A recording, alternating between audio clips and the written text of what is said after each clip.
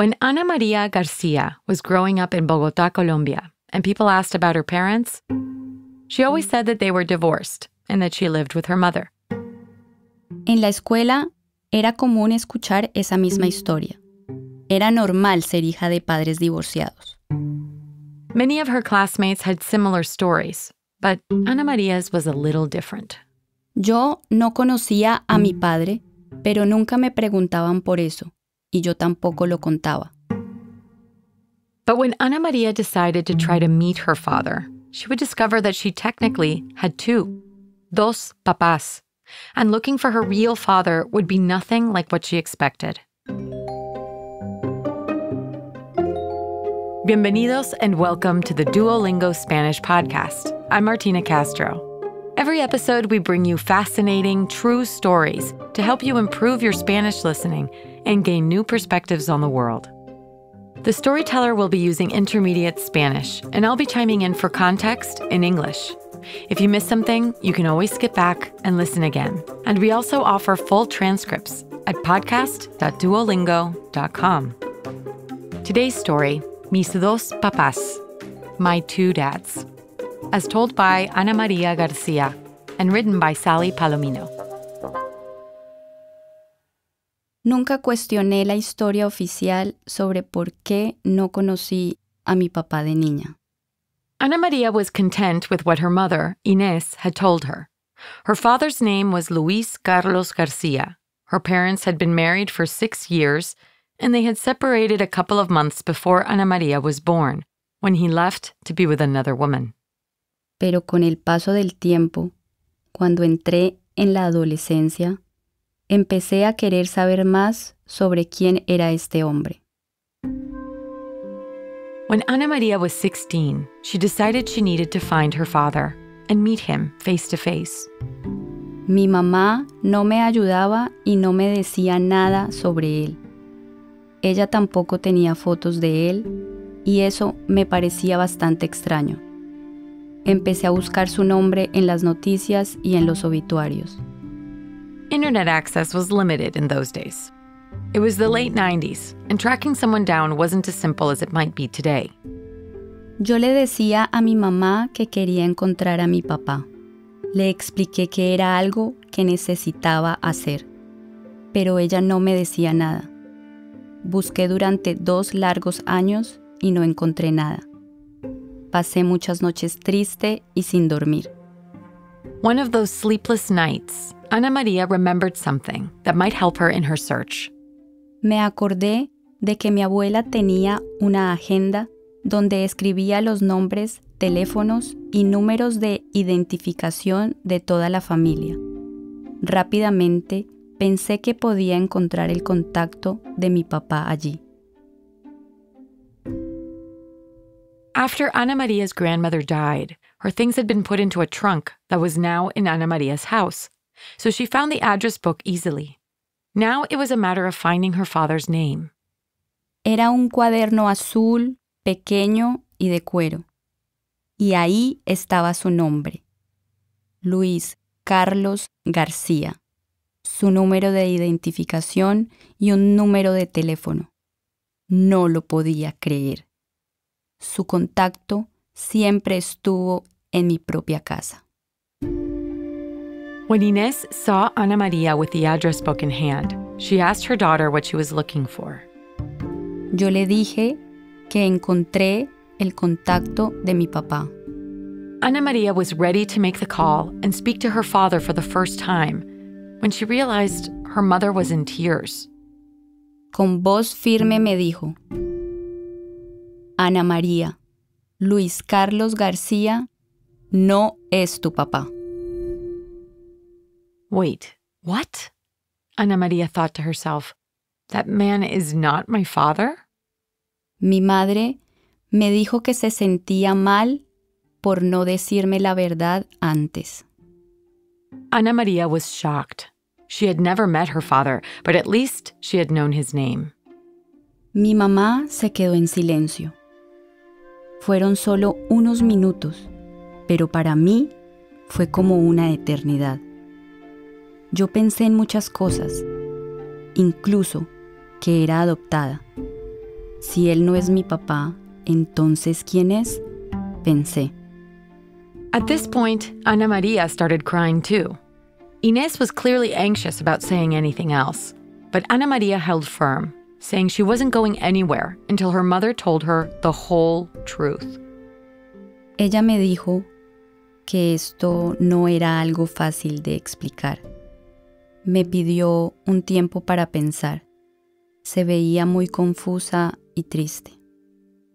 So a couple of days later, after hours of silence and worried glances over the dinner table, Inés finally revealed the name of Ana Maria's real father, José Leonel Ortiz.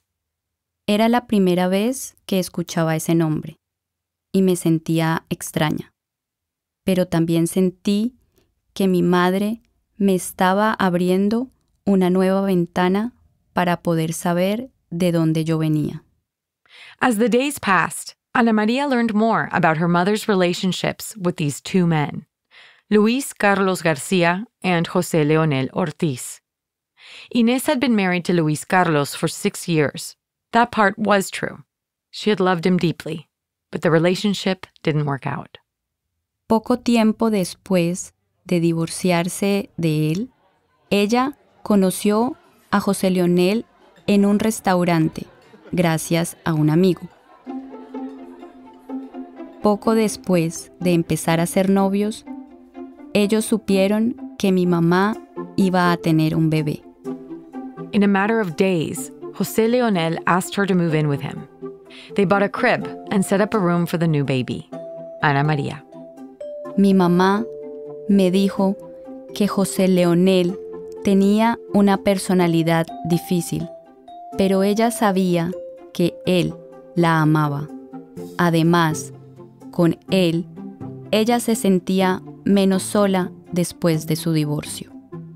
José Leonel had served in the military before he met Inés. He didn't spend a long time enlisted, but it was during the worst years of the armed conflict in Colombia. Parece que esa experiencia lo cambió y empezó a tomar alcohol frecuentemente. He went to college after his time in the army and became a lawyer, like Inés, and an economist. He led a normal life, except for his growing alcohol abuse. Generalmente, cuando él bebía, estaba furioso, gritaba y se volvía loco. Y bebía siempre que tenía la oportunidad de hacerlo. One day, he came home after a few too many, and he hit Inés. Era la primera vez que golpeaba a mi mamá. Y ella se fue. José Leonel never tried to get Inés back. So, when Ana Maria was born, her mother decided to register her ex-husband, Luis Carlos Garcia, as Ana Maria's biological father.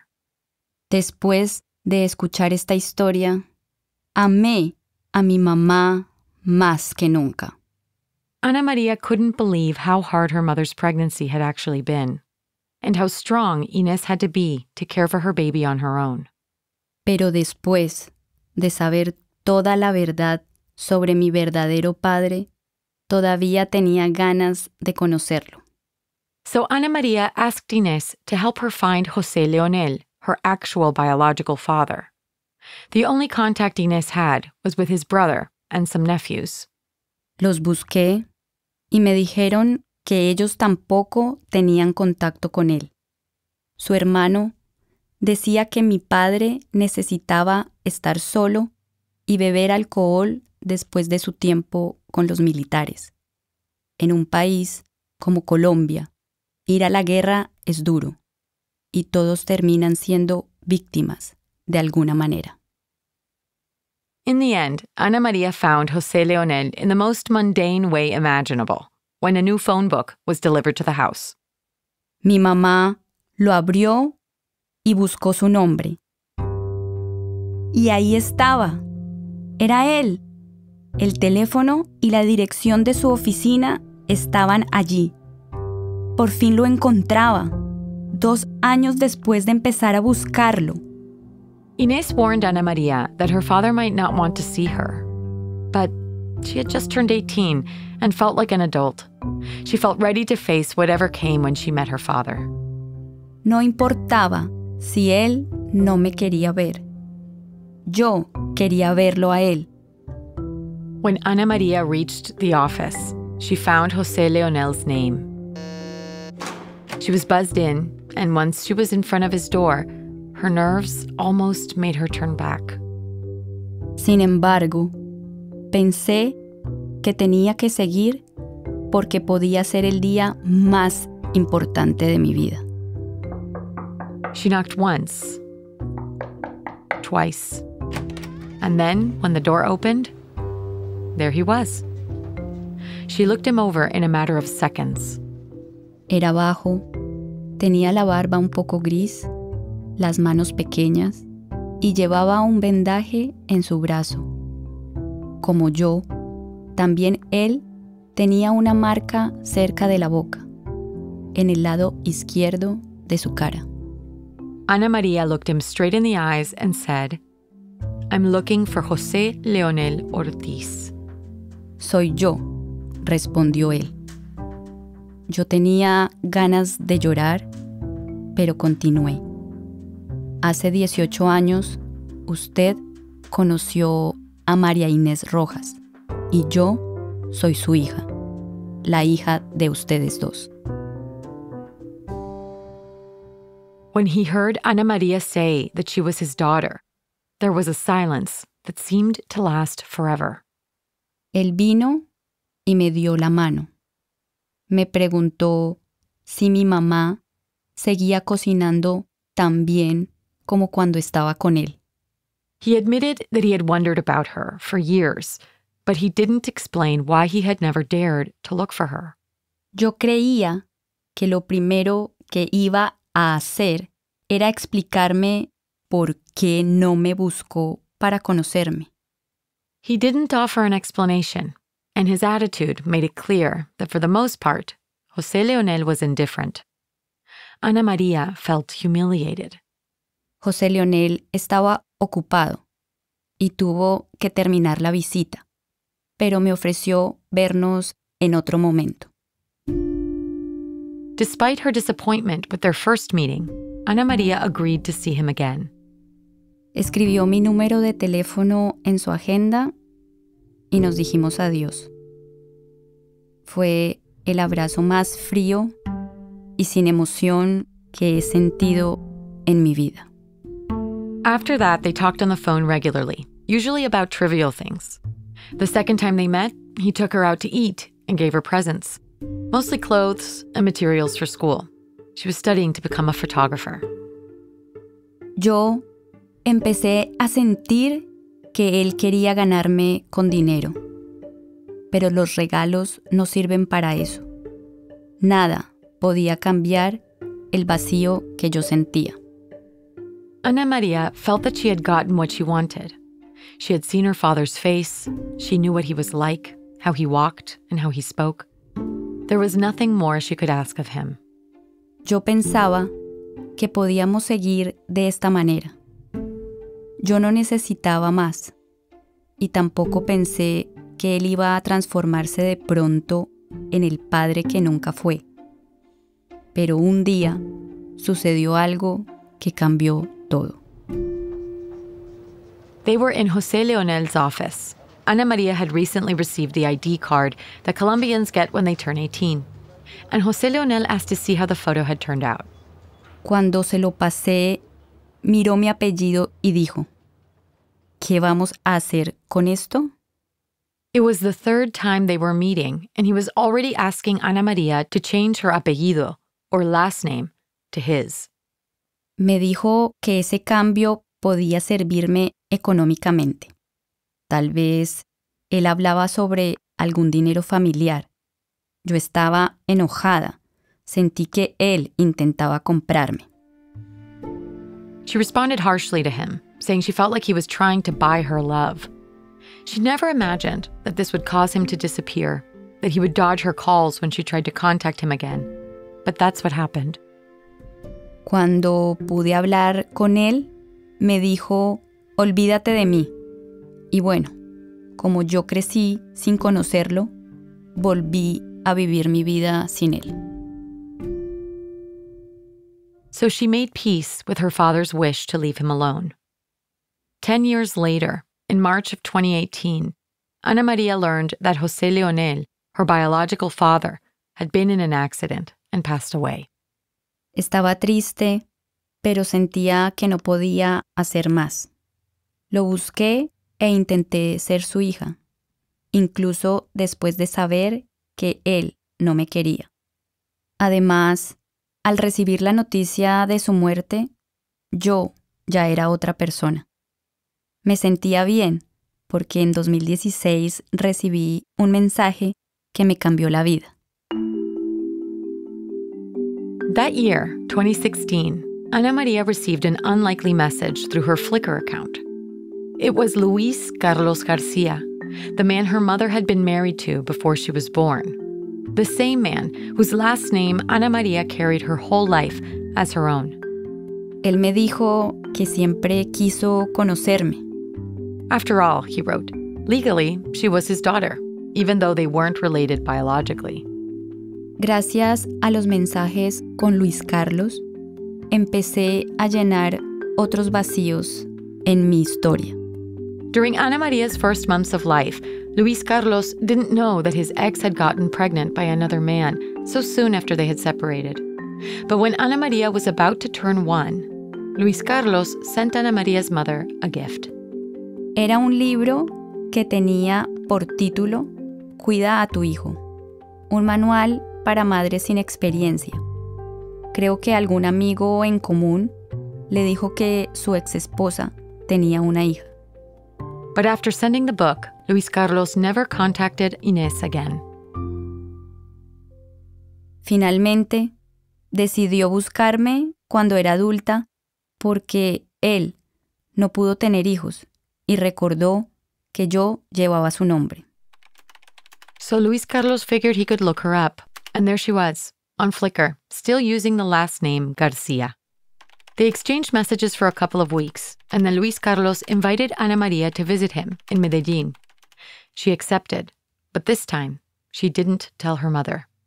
Y esa es la historia de cómo un día, casi 20 años después de empezar a buscar a mi primer padre, me subí a un avión para ver a mi segundo padre. She figured if the meeting didn't go well, she could just go straight back to Bogotá and go on with her life as it was before. Cuando nos encontramos en el aeropuerto, lo observé con atención. No era muy alto. Tenía barba, lentes redondos, usaba sandalias y llevaba un sombrero. Tenía el aspecto de un intelectual. Vi algo especial en sus ojos. Luis Carlos invited her to join him for dinner at a restaurant nearby. He asked her about how she had decided to become a photographer. Yo trabajaba en una agencia de noticias en Colombia y también por varios años fui fotógrafa de un periódico nacional. Fue a través de mis fotos que Luis Carlos empezó a conocerme. Their conversation was immediately full of trust and empathy. He told her, I can't promise you anything, but I'll do all I can to be a father to you. Al día siguiente, fuimos al jardín botánico a caminar. At the entrance to the garden, they were asked to present their IDs and whether they were related.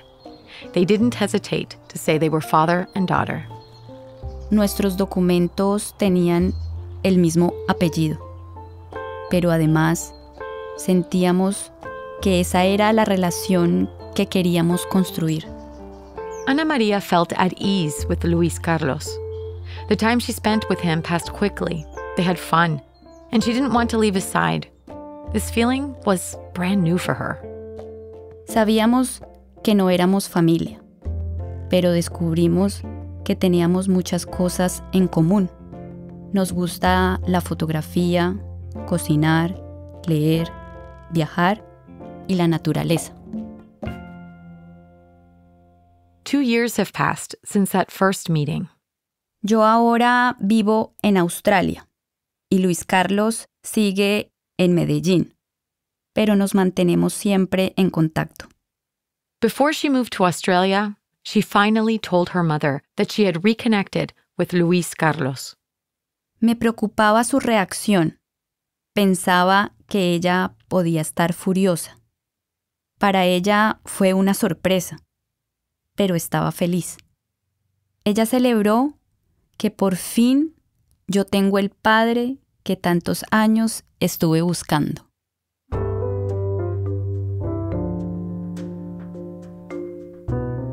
This story was written by Sally Palomino, a Colombian freelance journalist based in Berlin, as told to her by Ana Maria Garcia.